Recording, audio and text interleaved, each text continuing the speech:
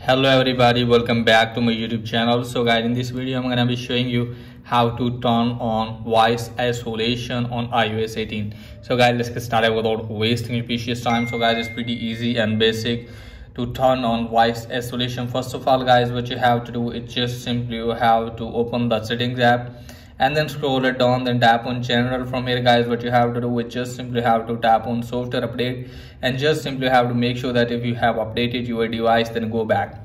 Now after that guys, what you have to do is just simply have to launch the phone app. So let me launch the phone app, and now from here guys, what you have to do is just simply have to dial the number. So let me dial the number guys.